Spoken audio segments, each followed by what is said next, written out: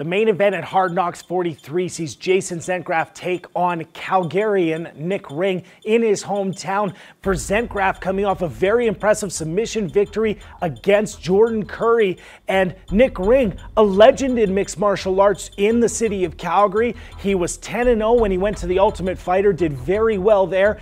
Ended up beating the eventual champion in Court McGee, and now he comes home and is able to fight in front of his hometown crowd, and Hard Knocks Fighting Championship couldn't be happier to see this matchup. These are two top 185 pounders, and it's one of those fights that has a lot of implications. Nick Ring, more the grizzled veteran, although he's still a very young man, but Zentgraf on his way up. A young guy, he's 8-2. He's only had 2 setbacks in his career. He's had impressive victories over Hard Knocks fighters Clay Davidson and Rod Richter. So this is a guy who presents a serious challenge to Nick Ring.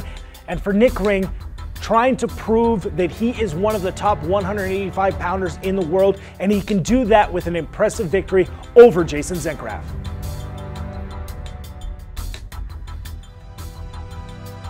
Defending Hard Knocks light heavyweight champion Misha Cirkunov taking on Sean Asher.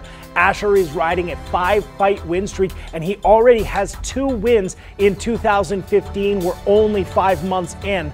For Misha Cirkunov, coming off a victory against UFC veteran Rodney Wallace, in which he landed a very devastating kick. It's on all the highlight reels, it's been on all the websites, and it was one of those things. Rodney Wallace, not a guy who gets stopped. He'd had 3 fights in the UFC against guys like Phil Davis and Brian Stann and did not get stopped. Misha stopped him in the first round with a highlight reel high kick. He's athletic, he's strong, he's stronger than any light heavyweight I've ever seen, and he's got a background in judo, wrestling, striking. He is a complete package as a fighter. Sean Asher has an incredibly rounded game that is going to be very dangerous for the champ Misha Cirkunov. He showed that he had knockout power against Kelly Pennington, and he showed equally that he has the skills and submissions against Michael Cockrum. So these are 2 guys who have well-rounded skills, who are great athletes, physical specimens, both competing for this 205-pound belt that really is the pinnacle of MMA. Anybody says the champion at 205 is the man, and this is no different. The winner of this fight really will be the king of the Hard Knocks Fighting Championship. The sky's the limit for these guys, but the winner is going to garner a heck of a lot of attention.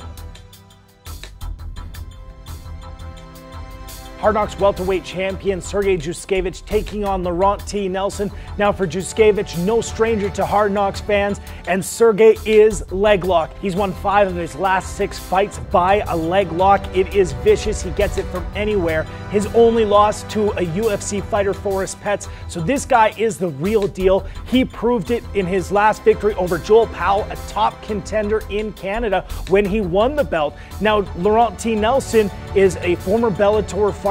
He's got great knockout power in his hands. He showed that in a dominant victory over Ricky Musgrave, where he just laid down some huge shots and Musgrave had no answer, and he was able to knock him out in the first round. He had a tough decision loss against Murad Makhachev in Bellator, but this is a guy who has all of the tools and abilities to be a top fighter, and it's going to be a tough fight for Sergey Juskevich. Juskevich is going to be going for that leg lock. It's not a surprise, but he does have those other tools. He does have that sambo background. He does have that ability to strike. His striking is very underrated. So we're going to see whether Laurent T can stop the leg lock. And if he does and neutralizes it, let's see what our welterweight champion has to offer. And I guarantee this is going to be one of the fights of the night.